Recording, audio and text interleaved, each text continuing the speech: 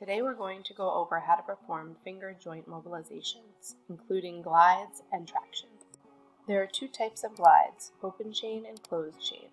For open chain joint mobilization, you're moving the concave surface on the convex, using a dorsal glide to gain extension of the finger at the PIP joint, and a volar glide to gain flexion. Here we're going to see a closed chain mobilization, moving the convex surface on the concave, using a dorsal glide to gain flexion at the PIP joint and a volar glide to gain extension. Another technique is traction, which is performed perpendicular to the treatment plane and is good for pain relief and as a therapy warm-up.